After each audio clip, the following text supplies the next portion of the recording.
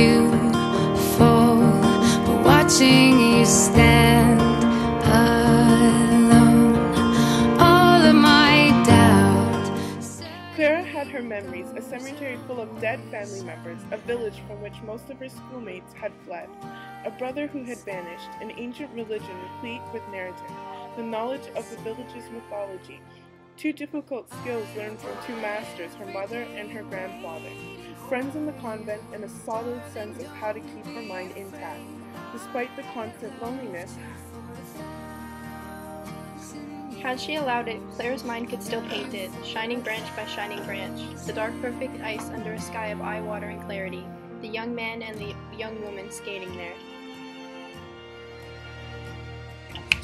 Clara remembered the warmth of his neck in the cold, his skin on the inch of her bare wrist between her mitten and her coat sleeve. His face had undergone a change, his expression becoming serious, the dark eyebrows gathered together as if he were puzzled or annoyed.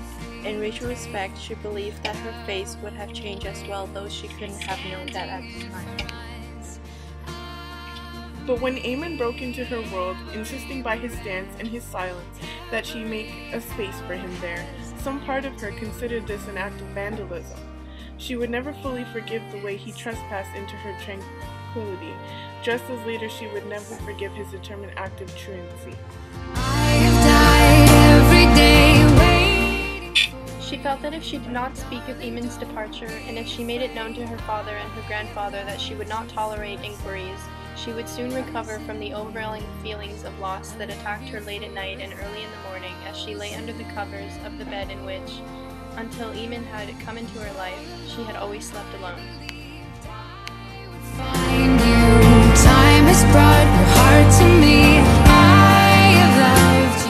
And still the old man held to his position that the boy would return.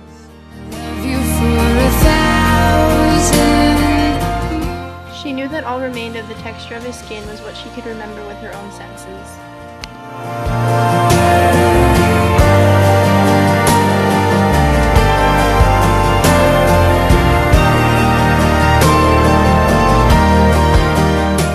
Eventually she knew all that would be left of Eamon would be bones and teeth scattered who knew where. Sometimes she dreamt of these remnants, dreamt herself wandering some distant battlefield, having collected his bones which she carried in her arms like a bundle of kindling. But in the dream she was always searching, because although she carried the miraculous package close to her heart, there was always a rib or a thigh bone she couldn't find.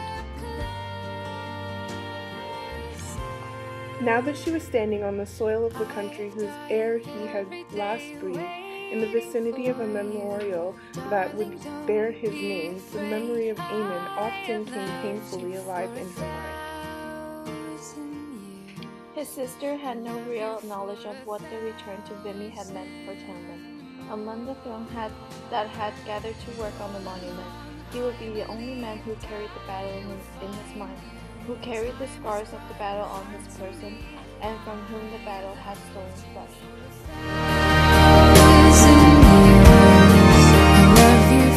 Clara had fled from the memory of Eamon's face over and over, his bright eyes and perfect skin now almost 2 decades younger and more perfect than her own.